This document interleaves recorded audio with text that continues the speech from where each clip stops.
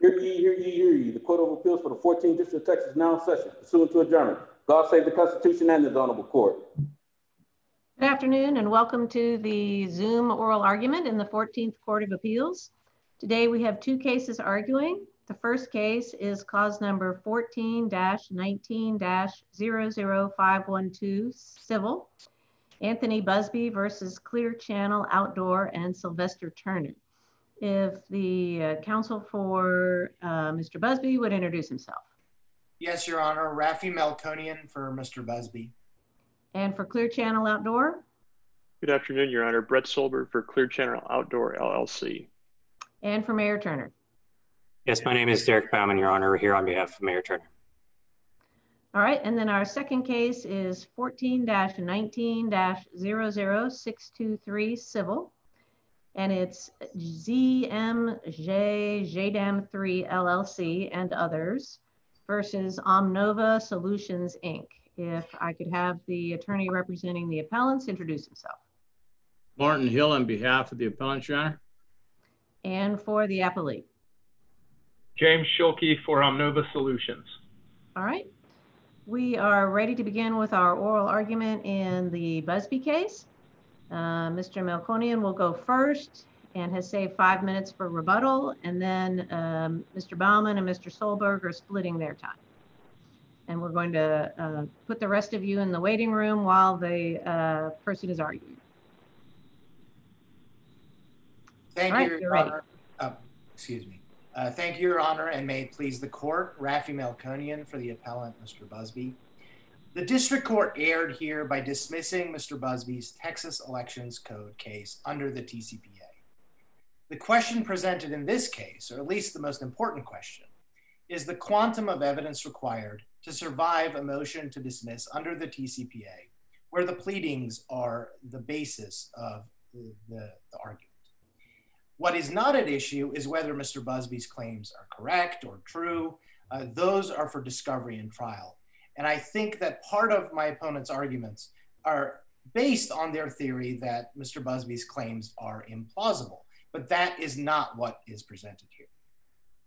So let me start with what I think is the most important question, as I said, and that is, what does the TCPA require to survive a motion to dismiss? And there, I think the TCPA itself answers the question. 27.006 says, in determining whether a legal action should be dismissed under this chapter, the court shall consider the pleadings. Now, what does that mean? I think the cases of this court and the courts of appeals around Texas, as well as the Texas Supreme Court, have answered that question. What that means is that a case can survive on the basis of the pleadings alone, if that is what the plaintiff chooses. That's what the Court of Appeals said in Ray Serafine. I understand that case was talking about the first prong of the TCPA analysis, whether it's a TCPA claim at all, but I think it applies equally to the second prong. Certainly the statutory text does not tell us anything else. And that is also what the Texas Supreme Court said, in my view, in Ray Lipsky.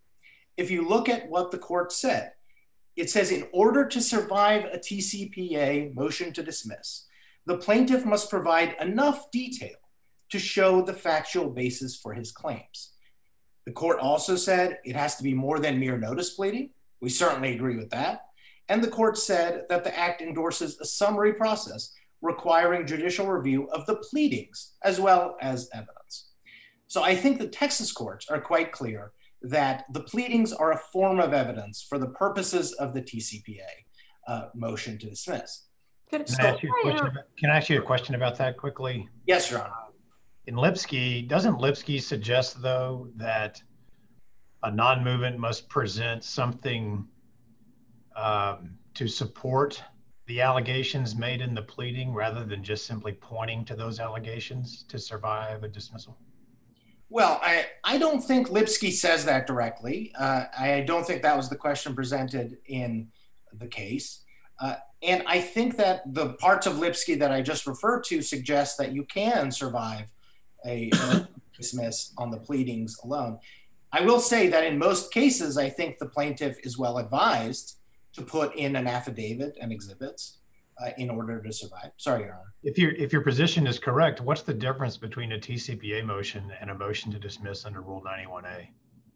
I think there's a big difference, and I think that it remains a powerful tool in the hands of defendants. And let me explain that. The way I think this ought to work is the way the United States Court of Appeals for the Fifth Circuit explained it in Cuba v. Pylant, which is a case that I cite in my brief.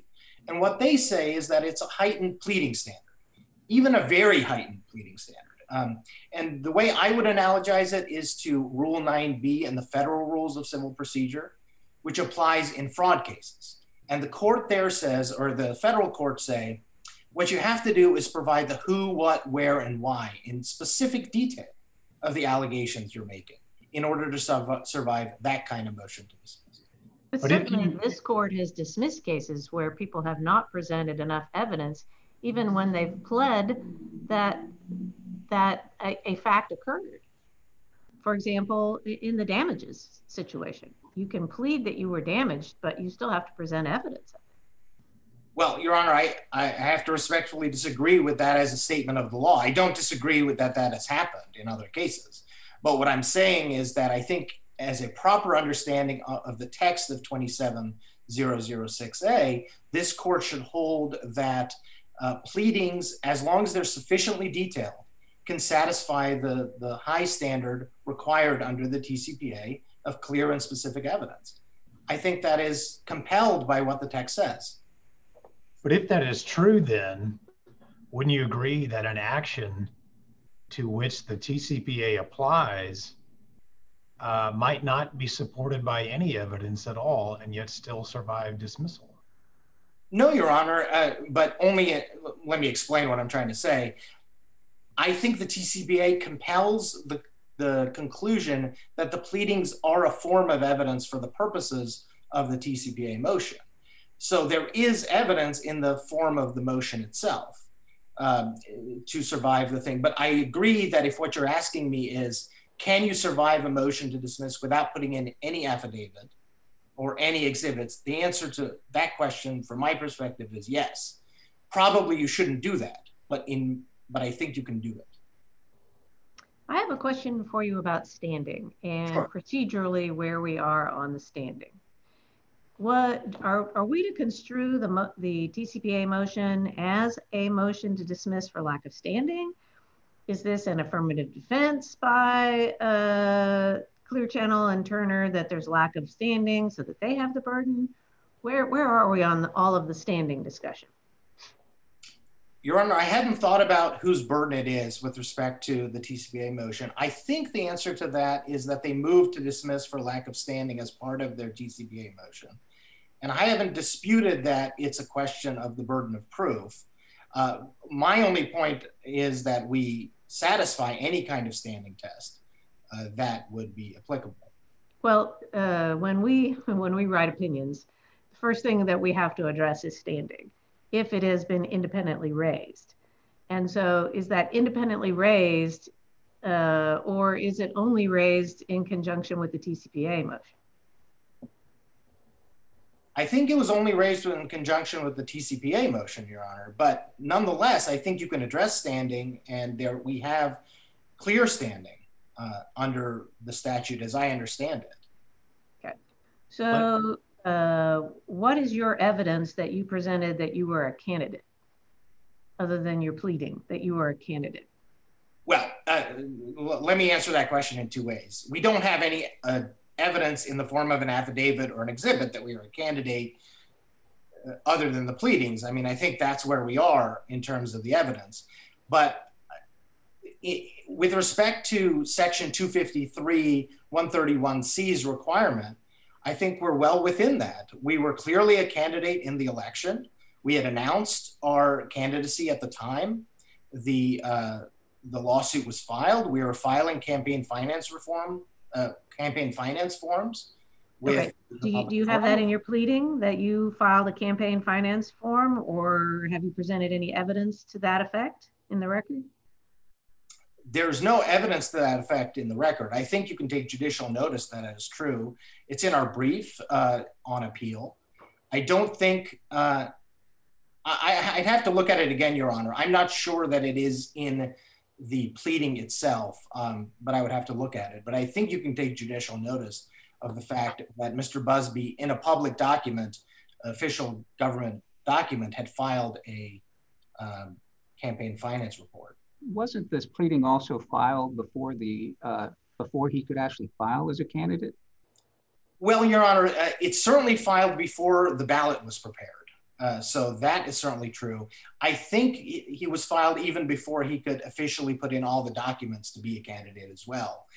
So, you know, that's just a matter of timing. But there's no question that he was a candidate at the time. He was announced candidate. He was collecting money.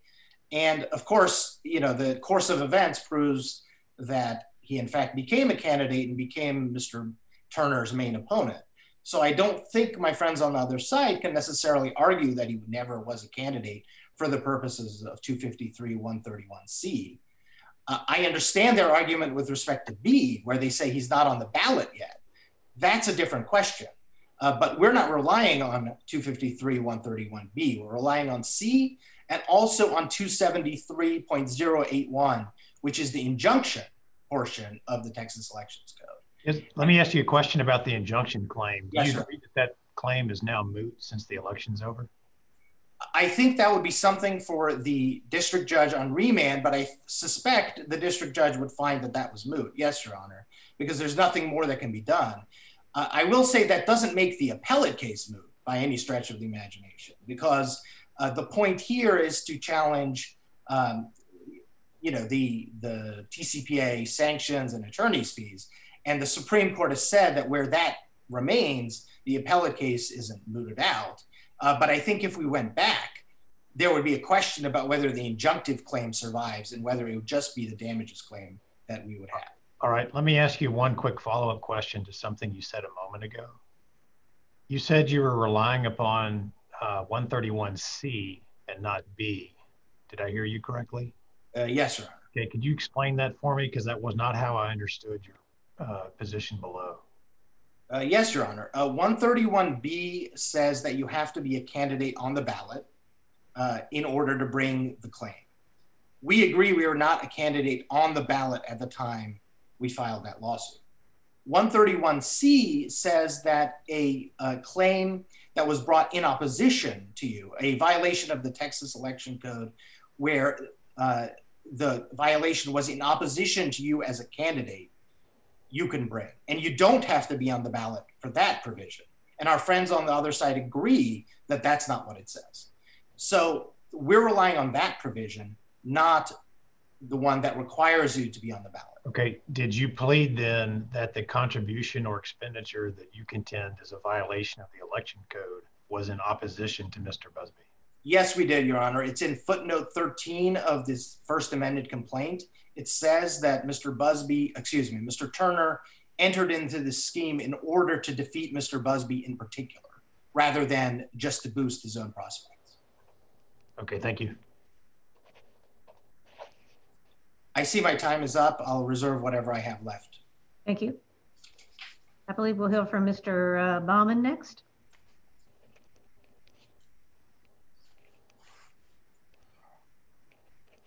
You're on mute.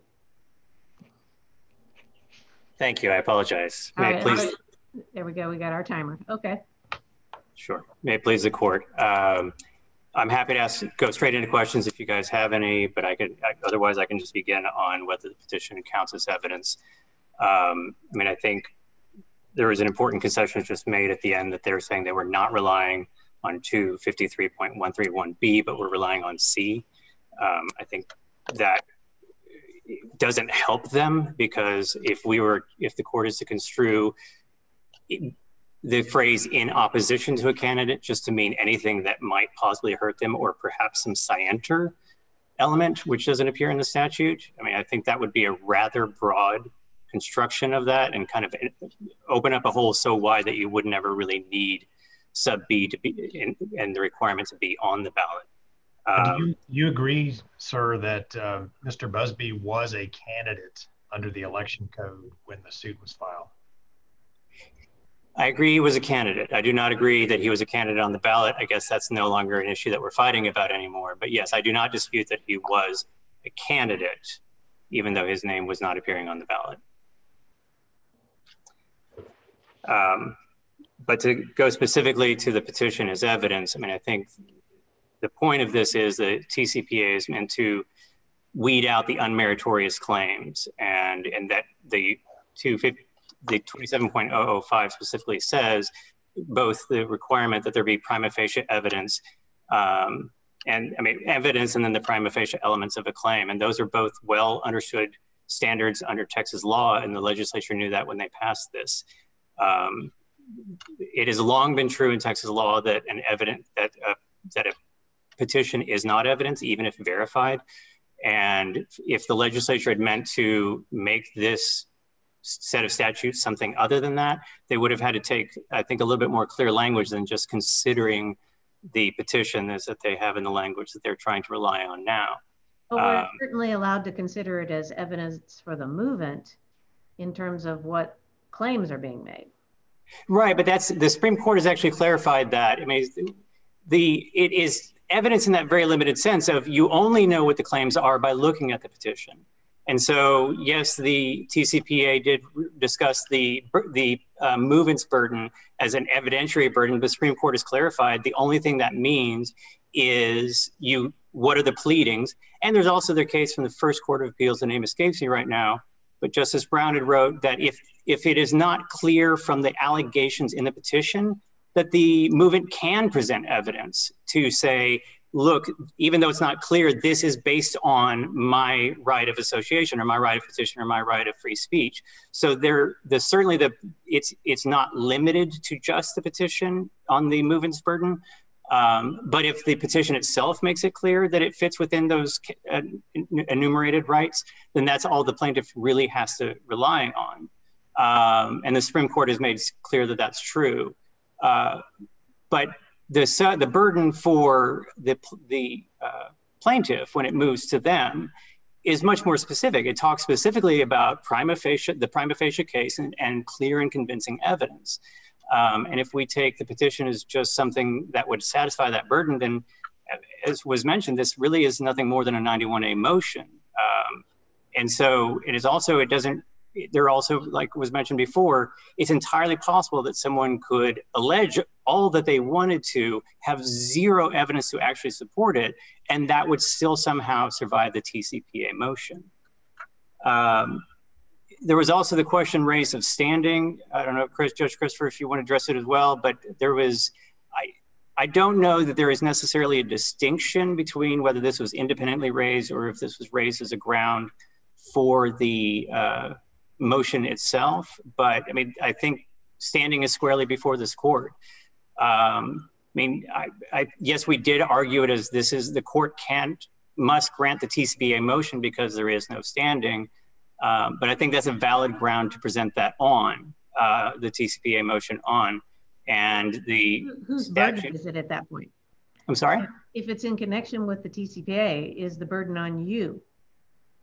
Is it an affirmative defense where the burden is on you to present that case? Well, I would say, even if it is, because the standing must be proven when they come in the door and it's the plaintiff's burden. You can argue anytime a defendant makes a motion, like a motion for summary judgment, they still have a burden.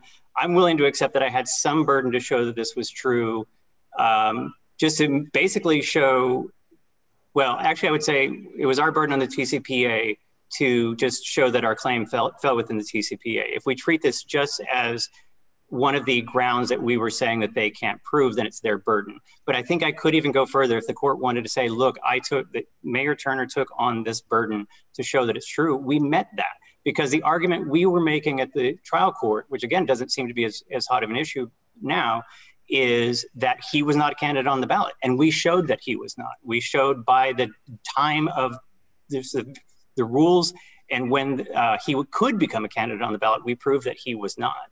Our position was not. Let me ask you a question about that real quick. Yes. I don't mean to interrupt, but no, please. If now Mr. Busby is acknowledging that the issue about whether his name was on the ballot is no longer an issue, and he's relying upon Section 131C. And if you agree that, in fact, Mr. Busby was a candidate for mayor at the time the lawsuit was filed, then in what way was his petition deficient in alleging jurisdictional facts? I don't know at that point that it's jurisdictional. I think even under C, he has to show that this was a campaign event in opposition to him.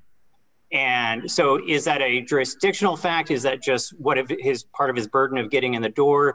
I guess you could go either way, but he still has not shown, even if it's a standing issue or not, he has not shown that what his allegations are, even let alone proof of what those allegations are, he has not shown that what his allegations are were in opposition to him, other than just saying, I think that that's true.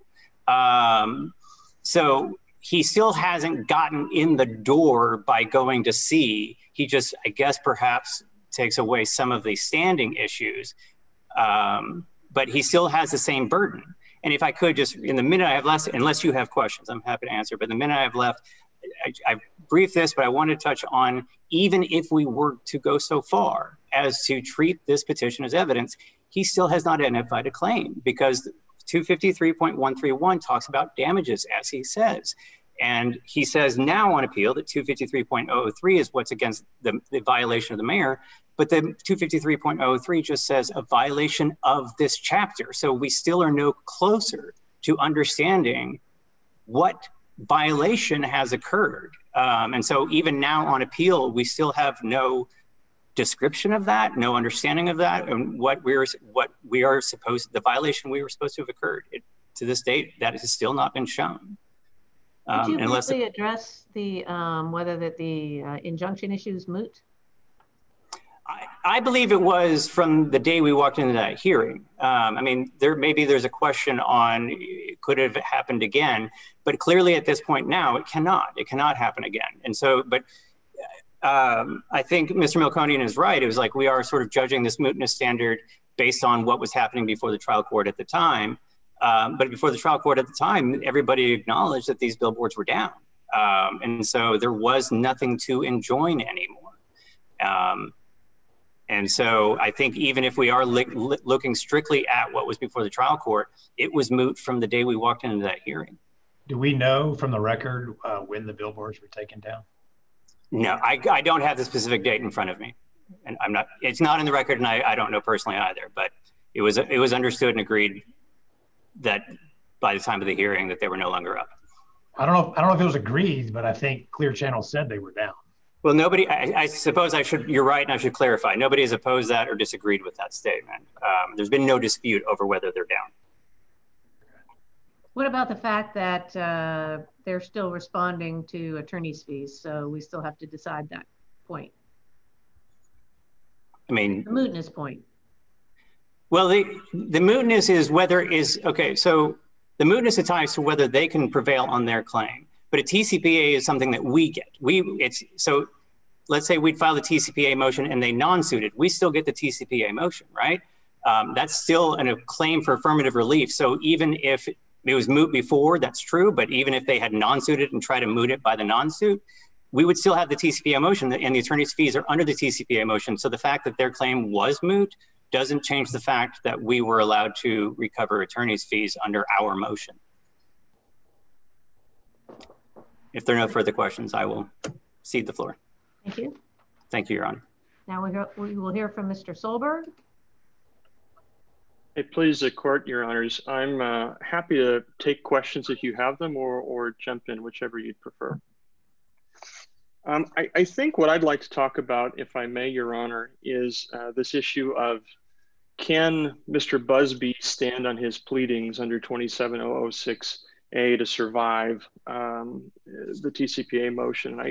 I think if you look at the text of 27006A, it says the court shall consider the pleadings. Okay, that's fine. So does 166A, Rule of Civil Procedure 166A, the common summary judgment standard we're all familiar with. It says the court must consider the pleadings, admissions, affidavits, stipulations of parties. It's no different here. It doesn't say that the court shall consider the pleadings as evidence. Now, Mr. Busby in his reply brief did identify for the first time in any court a couple of cases, and we found some more that Mr. Baumann briefed to this court last week in a letter, that in which some courts have said that the Supreme Court and this statute require considering plaintiff's pleading as evidence. And they cite basically two Supreme Court cases. One of them is the In re Lipsky case that Mr. Melkonian talked about before, and specifically on page 590 of In re Lipsky. But that's not what In re Lipsky says. In re Lipsky doesn't say that you consider the pleadings as evidence. It doesn't say that fair notice is enough. What In re Lipsky decided was whether or not clear and specific evidence could include the types of evidence that we're all familiar with that can support a summary judgment motion or a jury verdict. That is circumstantial evidence and indirect evidence, because there was a split among the courts of appeals of whether or not those types of evidence were permitted as under this standard of clear and specific. Now, the court said, specifically addressing a defamation claim in that case, that the fair notice standard in this instance likely wouldn't give enough detail, but it never said that having enough detail was enough to survive a TCPA motion to dismiss. What it said is, yes, there is a heightened pleading standard in some of these cases, but that isn't what the TCPA is all about. The TCPA is an evidentiary standard. It's designed to make the plaintiff come to court early and show a prima facie case. And we know that's what In re Lipsky meant, because it's what it did in that case. It actually reversed, because the affidavit that plaintiff presented on damages was insufficient because it was conclusory. So that's sort of one line of these cases that relies on Lipsky, which is what Mr. Melkonian was talking about earlier. The other is the Hirsch v. Tatum line of cases. And Hirsch v. Tatum is a case that decided the step one inquiry, i.e. what sort of evidence does a movement in a TCPA motion need to present to show that plaintiff's pleadings fall within the TCPA. And the court in that case said, pointing to 27006A, said that in determining whether a legal action should be dismissed, the court shall consider the pleadings as well as affidavits. Right. So what the court said is, as we have often observed, the plaintiff's petition is the best and all sufficient evidence of the nature of the action. So to the extent that plaintiff's petition is anything, is evidence of anything, it's evidence of what plaintiff is alleging and nothing more. And some courts have taken this out of context and applied it to the step two inquiry, which is the sufficiency, the prima facie evidence that the non-movement has to present. As Mr. Baumann said, the legislature, I mean, these concepts of evidence and more specifically prima facie evidence, I just for the fun of it looked them up in Blacks to see what Blacks had to say about them. They're hundreds of years old, Your Honors. Certainly the court or the legislature, if they wanted to, they can define something as you know, they can call day night if they want to. In this case, they didn't do that.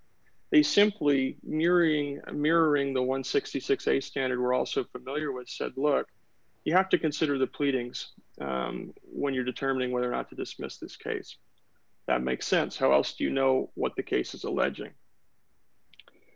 On the issue of the TCPA motion standing, I agree with Mr. Baumann. We addressed standing in the context of grounds for dismissal on TCPA. We did not address it in a plea to the jurisdiction or on an independent basis. It was therefore incumbent on Mr. Busby to come to court to prove that he had standing to file his lawsuit in the first place. Well, let me ask you a question about that. So if the issue, if we don't have an issue anymore about whether or not his name appeared on the ballot, do you also agree that Mr. Busby was a candidate for mayor when he filed the suit? Yes, Your Honor, we agree as well that he was a candidate. We do not agree that his pleadings, even if they're evidence, are sufficient to have alleged that he was deliberately harmed because Section C requires a contribution or expenditure in opposition to a candidate specifically. Okay. And there is no allegation that Mr. Turner and Clear Channel, to the extent they did any of the crazy things that Mr. Busby alleges, did them directly in opposition to Mr. Busby. And isn't that pleading defect a curable one? On amendment, it would be.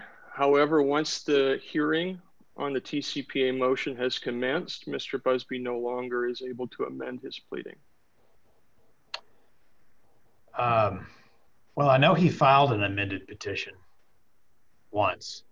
He did, correct. And at least, but the standing issue, though, wasn't raised until the hearing. And then it wasn't briefed until the supplemental briefing after the hearing. So wouldn't he be entitled to amend then in response to that argument? Perhaps, Your Honor, I would have to look at the record. I didn't recall that specifically, but if that were the case, then he likely would. I think the trial court would have discretion to allow him to amend in that case. Okay. And what are we to take by the fact that the trial court dismissed the case without prejudice, which is not how you normally dismiss under the TCPA? Yes, that's correct, Your Honor. That sounds more like a standing dismissal. That is the way we interpreted it as well, Your Honor. But in this case, because no evidence was presented as to any of the elements of any of the claims Mr. Busby made, if this court believes that there is standing now, the court can still affirm the trial court based on the fact that Mr. Busby failed to meet his burden under the TCPA. Barring any further questions, I thank the court for your time. Thank you. All right, we'll have rebuttal now.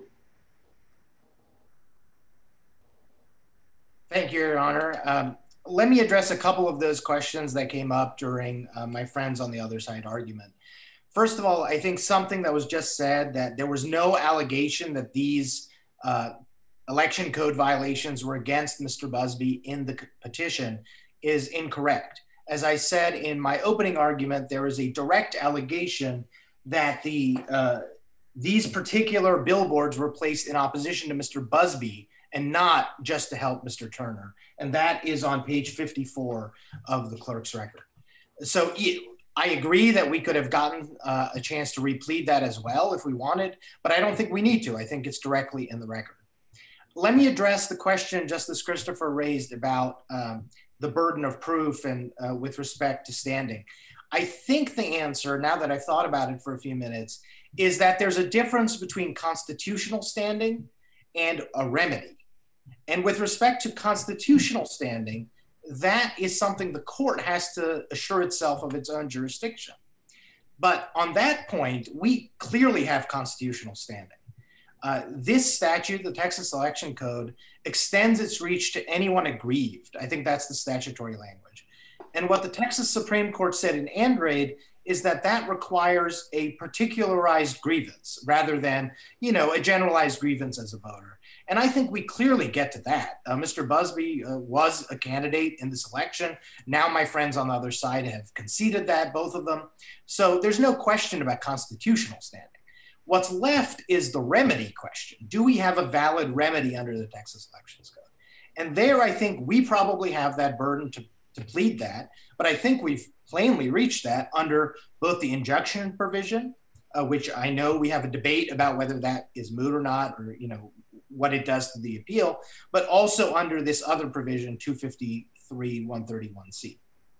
So I think we reach both of them easily, but I think there's a distinction between constitutional standing and a remedy.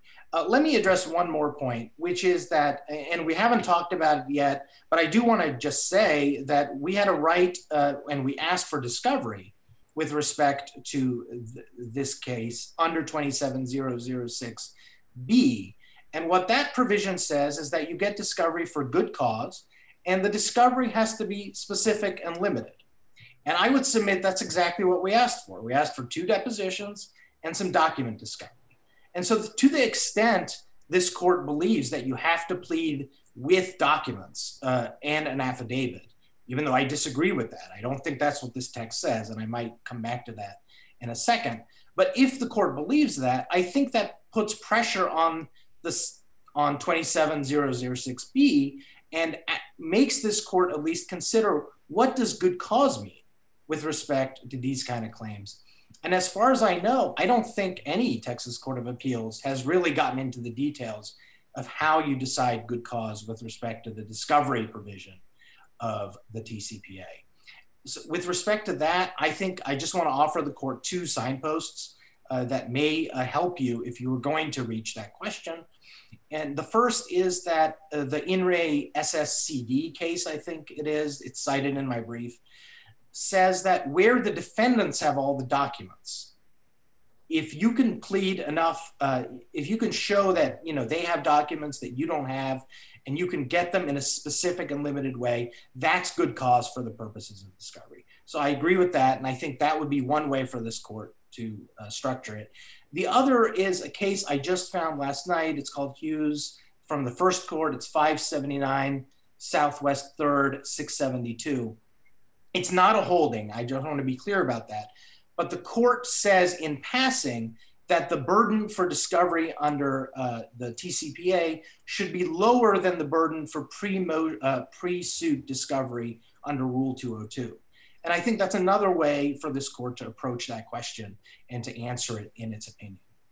So to the extent you disagree with me on the pleading, I would say that then you need to answer the question with respect to discovery. Let me just use my remaining time to address the question about the pleading standard. Again, one more time. My friends on the other side keep saying the statute means one thing with respect to whether the TCPA applies at all, but then suddenly when you're talking about the motion to dismiss, the statutory text, which is exactly the same, means something else. I don't think that's true. I think the legislature intended to put pleadings as evidence for both cases, and that's what this court should hold. I see my time is up, and thank you very much. Thank you. Thank you very much for those interesting arguments. The case of Busby versus Clear Channel Outdoor and Sylvester Turner is submitted to the court. Thank you very much. And we'll be ready for our second argument.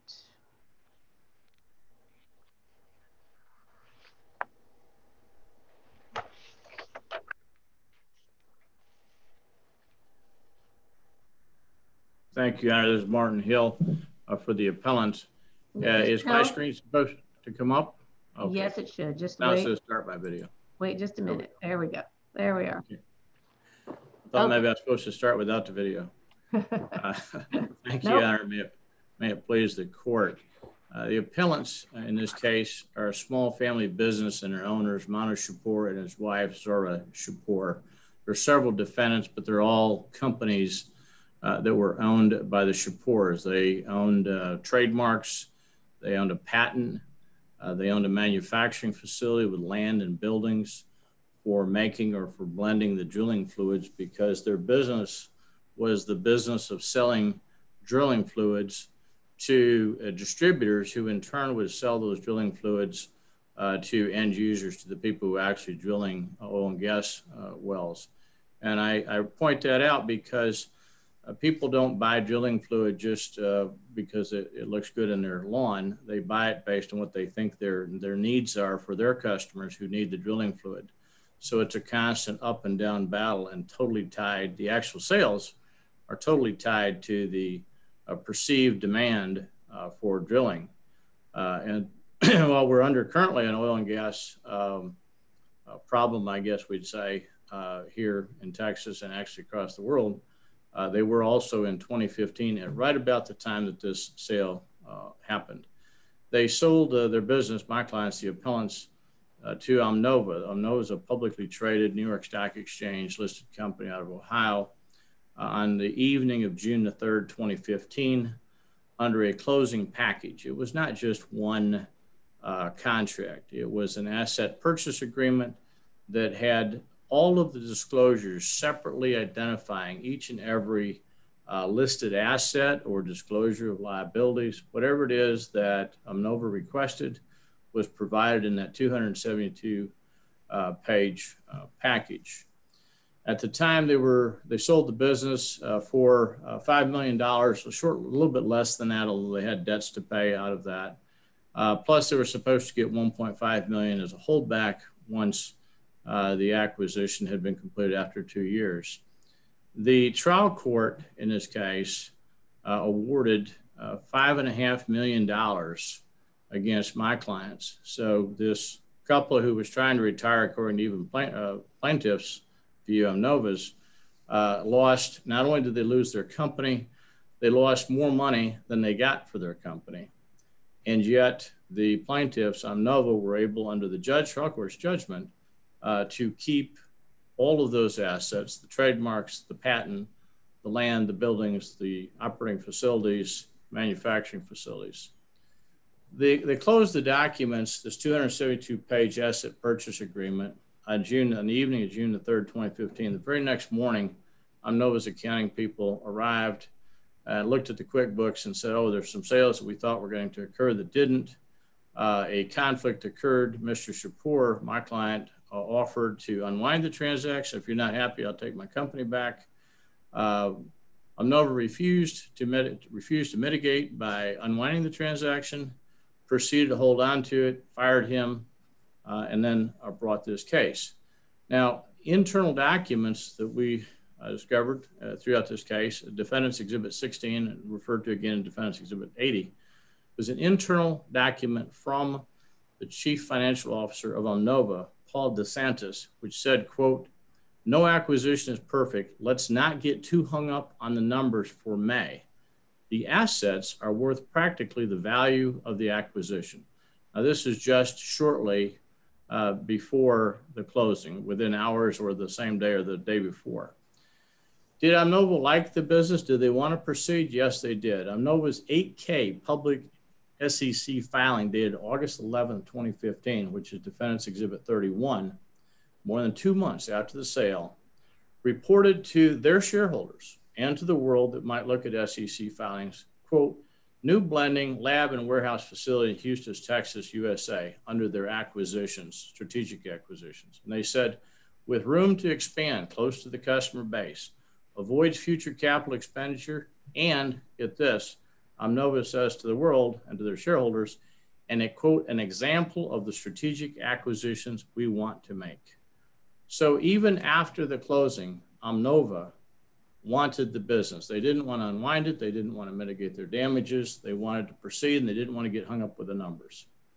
Why unwind if you can... Let's assume that we just accept that argument. And so it's an issue of damages. Under your pleadings for rendition, what theory do we change the judgment and send it back? Under what theory do we render? Under two basic theories, or we'll say two, because the first one is the damages. The second two are, there was not a fraudulent inducement here because the trial court ignored the law of Mercedes and of JP Morgan Chase, ORCA, which provided that you can't stick your head in the sand if there are red flags or if the document itself contradicts what you say you believe, then there should be absolutely no damages because there is no fraudulent inducement. Secondly, the judgment was for breach of contract. The judgment, well, the judgment was for both, but they ultimately chose to rely on the breach of contract when they went to the final judgment. But the findings of fact. So the question is, how would we render a judgment that there was no breach of contract as a matter of law?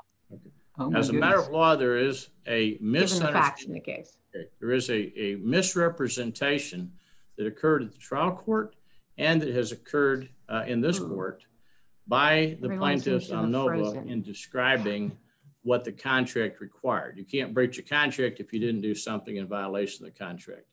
What Nova has said and pled to this court, if you look at page 39 of their brief, there's a term that goes throughout the entire contract, and that term says a seller material adverse effect. That is a defined term. It's capitalized and it's emboldened as well. Okay. Things are going on with the screen, but Mr. Hill, I hate to interrupt you, but I was frozen out of like the last 3 minutes, I think, of that. As was I. Discussion. As was I. Do I Were get the a other couple more judges minutes? frozen also? They appear to look frozen. You're frozen again. Can you hear me? Yeah, and now Mr. Hill is frozen. Okay. Justice Jewell is frozen. Okay. All right, I'm back. Okay. I'm back. Sorry about that. Although I No, don't think it says our internet connection is unstable is the message that I'm getting. So skipping the fraudulent inducement under the Mercedes-Benz case and all that and jumping to the material breach of contract, in order to have a breach of contract, there has to be a material breach of contract. Umnova in the trial court and again in this court, you just left the screen. I hope you can hear me. Can you hear me? I can now. Okay. All in right. the trial court, as well as the court of Mr. Hill. Mr. Hill. Hold on for a minute. We are having Harris County building issues. Yeah, that's the problem. We need you to like back up about 2 or 3 minutes, I think, because I don't know, at least I know I didn't hear you. The last thing I heard from you, Justice Christopher, before we had our issues was I think you were asking a question on Mercedes. All right. Judge Jewell, are you still there? You look I am. frozen now. Yeah, okay. All right. What I asked was, in connection with the breach of contract, you've asked for rendition. How would we render that there was no breach of contract as a matter of law? Because the Umnova in the trial court and again to this court misrepresented the contractual term that this court can read by looking at the contract itself that defines the term seller material adverse effect. If you look at page 39 of Umnova's brief, they have misled this court as they did the trial court by saying, quote, seller material adverse effect. They put quote marks around it. They capitalize the S, the M, the A, and the E. Seller material adverse effect is defined in the APA as a material adverse effect on the consolidated assets, liabilities, financial condition, or results of operations of the sellers, the conduct of the business, or the ownership of purchased assets, close quotes. That is what they said in the trial court. That is what the trial court held without looking at the first part of the definition that is in the sentence. And if you actually look at Plaintiff's Exhibit 40, which is the asset purchase agreement, and you look at the definition of seller material adverse effect, it is a complete misapplication of the duty, whether it be fraud or material misrepresentation of the contract, to say that all of these various failures to disclose a drop in sales in May and June or forecast sales are a breach of the seller material adverse effect. And the reason is if you read section APA, section 5.01, which is in the Plaintiff's 40, we have it several places actually the same. It's the asset purchase agreement. It's the basic document, right? Under 501, that title is Organization, Good Standing, and Qualification. So we're talking about the corporate structure. We're not talking about the industry. Now, you could say, well, the document also says if you got a provision in one section, you can't limit it to that section, but it certainly notifies you we're talking about the organization as a structure. Then within it, the actual language says, this is actually from the contract itself, which is contrary to what the trial court interpreted it to be. Each seller company is a corporation or limited liability company duly organized, validly existing, and in good standing under the laws of the state of Texas. The sellers are duly qualified to do business and are in good standing in each and every jurisdiction where it is required to so qualify, and where the failure to qualify or to be in good standing would have a material adverse effect on the consolidated assets, liabilities, financial condition, or results of operations of the sellers, the conduct of business, or the ownership of the purchased assets. Defined with parentheses, a quote, seller material adverse effect. That was in bold with capitals. It is a defined term under section 5.01 of the APA, which is Exhibit 40 of the brief. They misrepresented that this provision applies outside the company's ability to conduct business. There is absolutely no evidence in this breach of contract case that the sellers did not have a proper organization, that they didn't own the patent, that they didn't own the assets, and that they weren't able to function as a company in each and every jurisdiction. That's what 5.01 talks about. That's what the definition of seller material adverse effect is. Instead, Omnova in the trial court, just as they did in page 39 of the brief before this court, misrepresented by taking only a portion.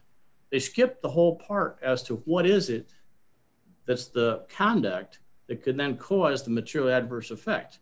And under 5.01, that is very clearly the capacity of the company to engage in business. There is no evidence that the company couldn't engage in the business. In fact, it did engage in the business.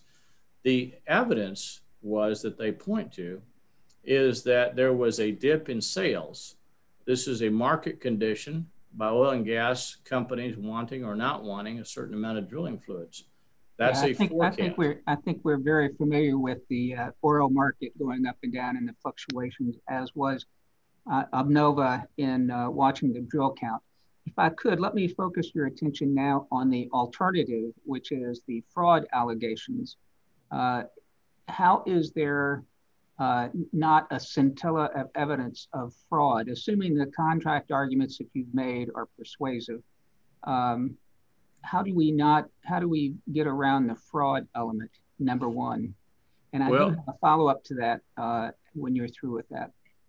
I think in the first instance, the fraud, you have to decide what is the legal standard. And it's our contention that the legal standard should be the announcement in Mercedes quoting Chase, Orca assets, both Supreme Court cases, that quote, in determining whether justifiable reliance, it has to be justifiable reliance, is negated as a matter of law. Courts must consider the nature of the parties' relationship in the contract. Look to a 272-page, completely consolidated APA with all the disclosure schedules. Look at it for a complete integration clause, section 8.04. Look at it as a complete document. Look at the fact that we have a 7-employee seller to a multinational publicly traded company. Is there in your APA, is there actually the statement that we are not relying on each other's representations? Do we see a disclaimer in your APA? Section 8.04 of the APA is a total integration clause, but it does not, unfortunately, say no reliance. However, that doesn't change the standard as announced in both Carduca or Mercedes-Benz and Orca, that you look to the parties, you look to their experience, they can't bury their head in the sand, you look to red flags, you look to whether they cannot blindly rely on defendant's reputation, representations, or conduct where plaintiff's knowledge, experience, or background warrant investigation. When you have, as Omnova did, a general counsel who was communicating directly, by the way, with my client, not through counsel who'd been set up. Jones Day was representing the buyer, Omnova. Mr. Rohrback was representing my client. Instead, the general counsel of Omnova went directly to my client to try to get certain information that they then tried to rely on. But if you look at the red flags and you look at that legal standard announced in Mercedes, you come up with a very clear statement that they couldn't possibly have relied on this. In the first instance, in the asset purchase agreement itself and the schedule attached to that, they want to know there's a request or requirement. I'm sorry, I'm out of time. But I think I lost time. I'll reserve my follow-up question for your rebuttal. Did I lose time though during the computer thing? I think we gave it back to you, but you can have 1 minute to wrap up this train of thought. Under 1.02D, assumed purchase orders, it says none, meaning that the representation at closing was there are no purchase orders whatsoever. Omnova asked for additional documents showing what sales are out there. We thought there were some more sales. On the day, just before the closing, Mr. Rohrback, as counsel for my clients, wrote an email to Jones Day, the buyer's counsel, that said, as Defendant's Exhibit 25, it's a clear disclaimer of reliance. In a detailed and somewhat salty conversation with our client, I was strongly told that New Fluids has no, and he capitalized NO, pending purchase orders. A number of inquiries have been received totaling several $100,000, but as of this minute, none have become purchase orders. If that changes in the next hour and a half, next 2.5 hours, the schedule will be updated. Since we have only inquiries, not orders, follow up on those inquiries on setting prices, delivery date, and other matters will be solely within the buyer's discretion. That is a clear announcement of disclaimer. Don't rely on anything other than the APA. All right, thank you. We'll hear more on rebuttal.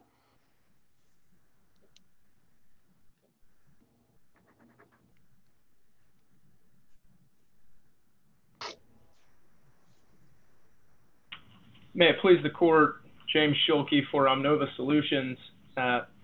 If I could, I just wanted to start by addressing the accusation that we've in some way attempted to make a misrepresentation to this court or to the trial court. And I'd like the record to reflect that our brief links to the actual page in the record on which the entire section that Mr. Hill is referring to appears, and so absolutely no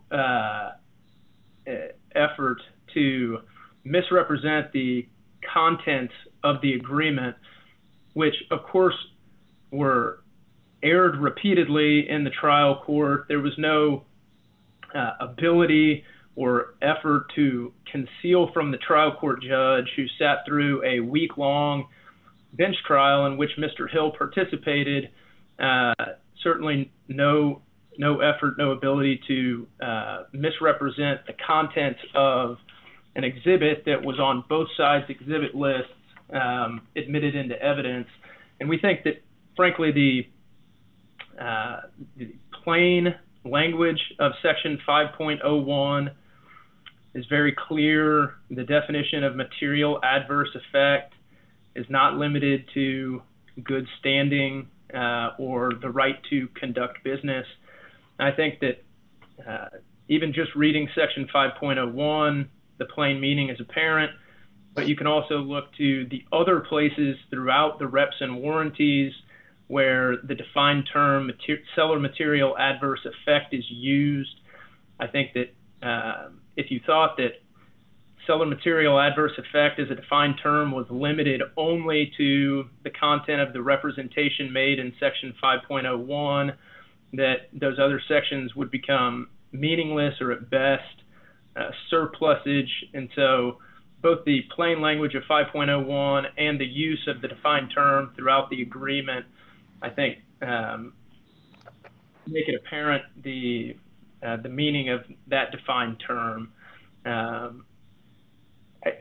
I'd like to just take a second to back up and to try to address the Carduco argument that the appellants have relied on kind of principally as their first argument in their briefs, and that Mr. Hill touched on a moment ago, just by framing the relationship between the fraud and breach of contract claims, which of course Omnova did bring both a fraud case and a breach of contract case, as your honors are aware. The breach of contract case is based on representations that were made in black and white in the terms of the asset purchase agreement, including the representation found in Section 5.20 that there's been no material adverse effect, referring back to the definition from 5.01. But similarly, there is a representation in 5.12. They're actually two different, in the last section of 5.12, there are two different representations. One, that there has been no change in the financial condition of the sellers since the financial statement date. And the financial statement date is actually as of the end of the prior year, 2014. So this deal closed in early June of 2015. And so the representation was made there in the contract in black and white, no change in financial condition of the company since the end of 2014, and no seller material adverse effect, or as a result of closing, buyer material adverse effect. And again, with a reference to the intervening period since the financial statement date. That's section 5.12. 5.20, no material adverse effect. There are also other representations made that have been addressed in the briefs about not having lost any major customers or having any major customers materially reduce their business. And none of those claims, the representations are made in the contract. None of those claims depend on representations made prior to the contract. And the evidence to prove that those representations were breached are just the evidence of what the real facts were at the time that the company was acquired. And so that's what's the actual state of the business, the current state of the customers, the current state of sales and revenues. And those things certainly had declined materially since the financial statement date that's referred to in section 5.12. Appellant's own expert, a Mr. Chernow, who testified at trial, agreed with us that a significant decline in sales constitutes a material reduction in results of operations, which is part of the definition of a material adverse effect.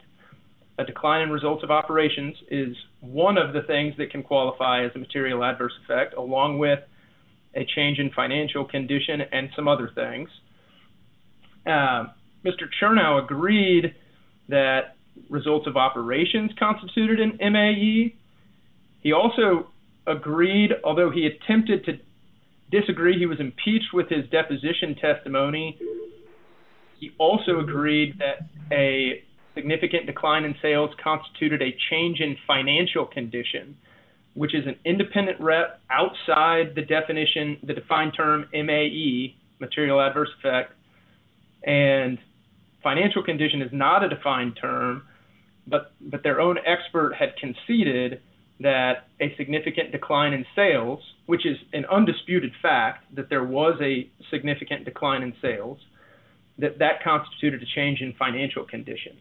And so we think it's very clear the basis of the breach of contract claim. It's what's represented in the contract, and then it's the evidence of breach is just the evidence of what the reality was. And that evidence really was not disputed either. What the true sales were as of the time that Omnova acquired the business. And there had been a series of misrepresentations made leading up to the closing outside the contract, absolutely, in the contract as well. So the fraud claim rests on both. The fraud claim is based both on intentional misrepresentations made outside the contract for the entire month leading up to the closing. The first material misrepresentation identified by the evidence and then found by the trial court was early within the first week of May, and there was a string of misrepresentations, starting with a representation in the first week of May that that Mr. Sharpour, the day-to-day manager of the company, was already representing. We booked $344,000 of sales, which turned out even at the end of the month, they had done less than a third of that.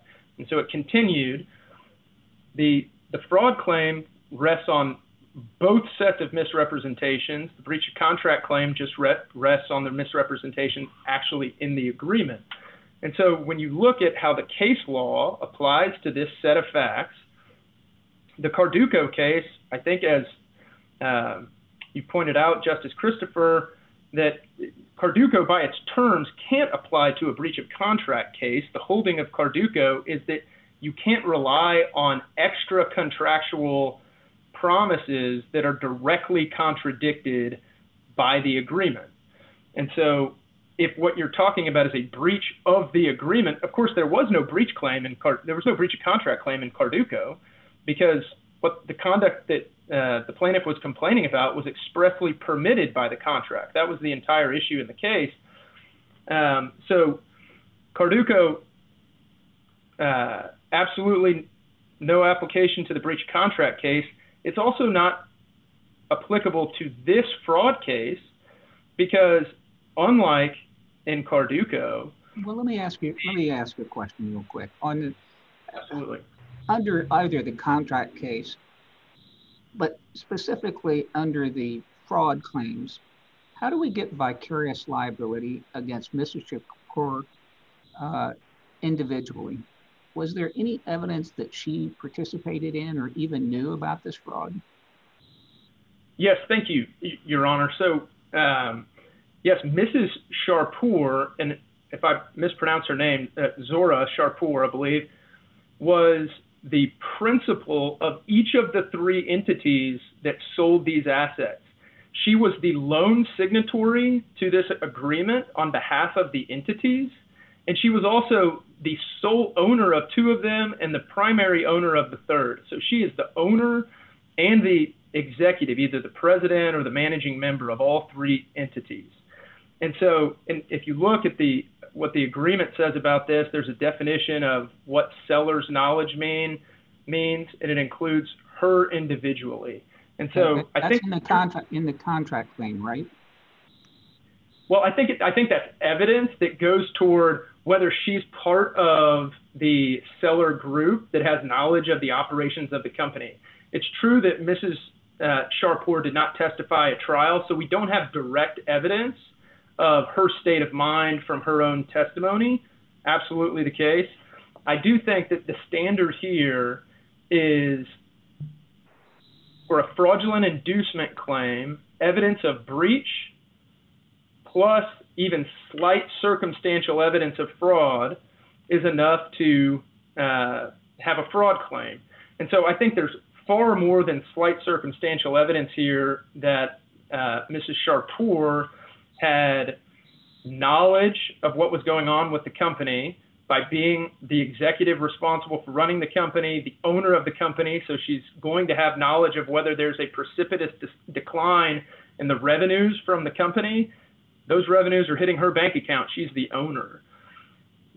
If it were the case, which we don't believe is the case, but if it were the case that appellant's position, which they alleged in their brief on appeal, was that she was totally ignorant of what was going on with the business, she still is liable for fraud because she has made the false representations that are in the APA. And again, that's part of the foundation of the fraud claim. And she has made those misrepresentations with recklessness as to their truth, made as a positive assertion with no knowledge of their truth. That's reckless fraud. And so I think liability still attaches there, even if you sort of buy she was just the wife, so she wasn't involved. But the reality is that she was not just the wife. She actually was the owner and president of the company. And so, but absolutely understand the question because she was not there. She was the only principal, the only signer of the agreement and kind of principal that did not testify in the trial. Thank you.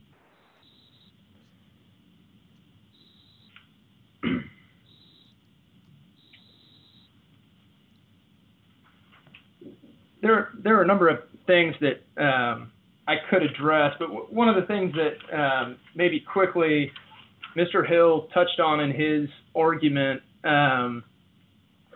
was kind of an evidentiary issue of, well, there was this email from the chief financial officer, that's Paul DeSantis, where it said, let's not get too hung up on the numbers for May. And I'd invite the court to go look at that whole document. It's Plaintiff's Exhibit 34. It's one of our exhibits. Mr. DeSantis is responding to an email from Mr. LeMay. Mr. LeMay was the executive level individual actually responsible for doing this deal. Mr. DeSantis, no question about it, he's the CFO, so he's part of the executive team, but he's at least one step removed from Mr. LeMay and Mr. Chapel, who testified at trial. but Mr. DeSantis is responding to an email in which Mr. LeMay is relaying the information received from the appellants, Mr. Sharpour. And Mr. LeMay characterizes that information, which we now know to be untrue. He characterizes it as trending improvement, but not all we hoped for. And so it's that Mr. DeSantis is responding to when he says, let's not get too hung up on it. What he's talking about is the difference between what was represented and what was hoped for, as opposed to what was represented and what reality was. And Mr. DeSantis also testified at trial by deposition, and you can go look at his deposition testimony in the record. He addresses this issue, and I think it's enlightening as to what was going on. But so Plaintiff's Exhibit 34 is the full exhibit, and it's in the record. His deposition testimony, which was admitted at trial, is in the record at Clerk's Record 643, I believe. And so I think put in context, but fundamentally it's an evidentiary issue. This was a week-long bench trial in which the court heard a lot of testimony about what we had and had not relied on. And even Mr. Sharpour testified repeatedly, and you can look at volume 2 of the reporter's record, pages 105 and 160. Mr. Sharpour testified repeatedly that he knew because Omnova had made him repeatedly aware that Omnova was relying on the information he was providing about the current state of the company's operations and sales. And so there was really no dispute about whether that information was relied upon. There is one question I have. Justice Christopher, if you don't mind, I have one more question.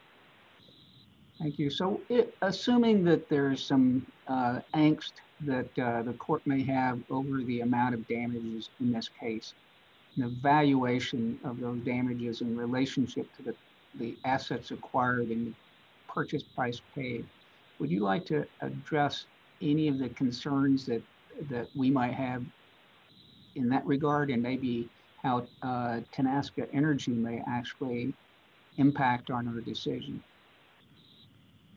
And I'm sorry, what was the case, Your Honor? Tenaska Energy, it's the unchallenged findings of fact.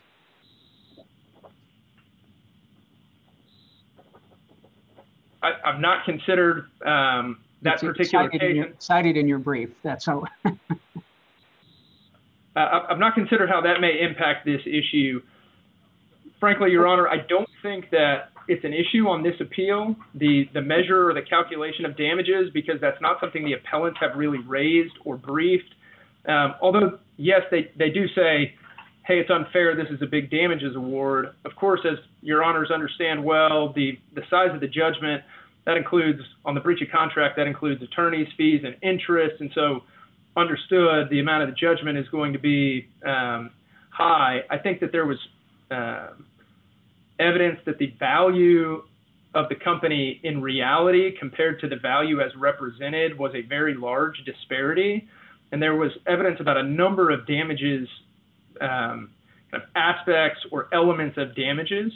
And so whether there may be an issue about some aspect of that, again, I don't think that's really been joined issue on this appeal.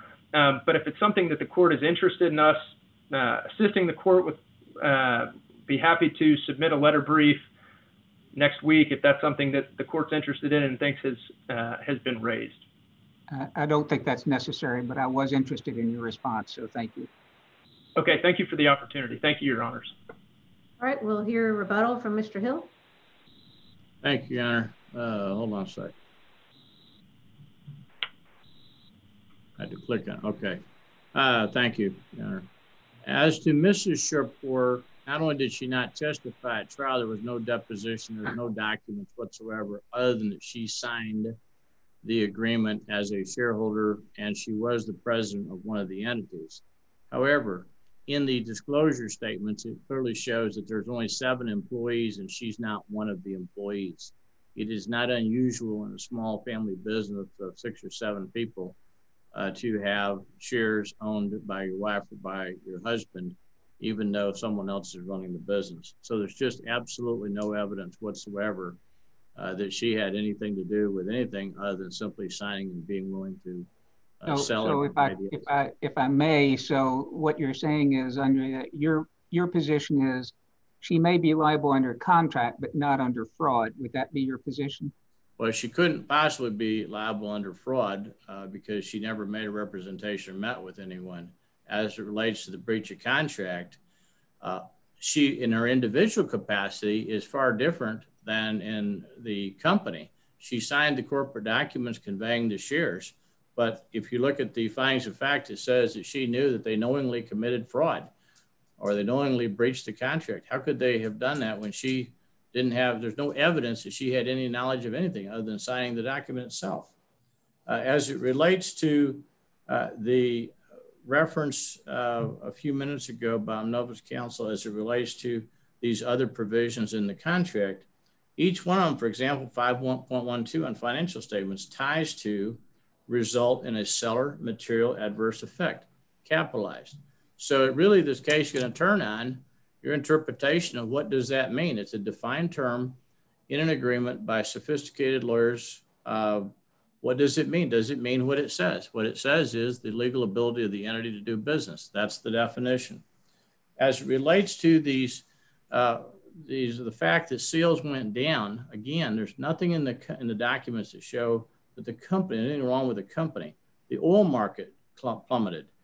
In Exhibit 13 of plaintiffs, it shows sales forecast for Aramco and Baker Hughes, both of which they complain about here. What's the sales forecast? It says 0. How can there be big sales if you forecast and you disclose that it's 0? Look at the accounts receivable. That's Schedule 5.24 of the APA, of the Asset Purchase Agreement. It shows there's only $110,000 worth of sales in the whole month. It shows $72,000 of sales in the prior month. Yet they come to the trial court and say, oh, we thought it was going to be a $500,000 a month company. That's not what the financial records in the APA say. That's not what the disclosure statement says. And that's why their counsel, Mr. Rohrbeck, said there are no other purchase orders. That's it. So we ask you to reverse and remand for attorney fees and reverse on the issue of $1.5 million we're owed as the balance due under the contract. I see I'm out of time. Thank you. All right. Thank you very much for those arguments. And the case is submitted and the court is adjourned. Thank you. Thank you, Your Honors. Thank you.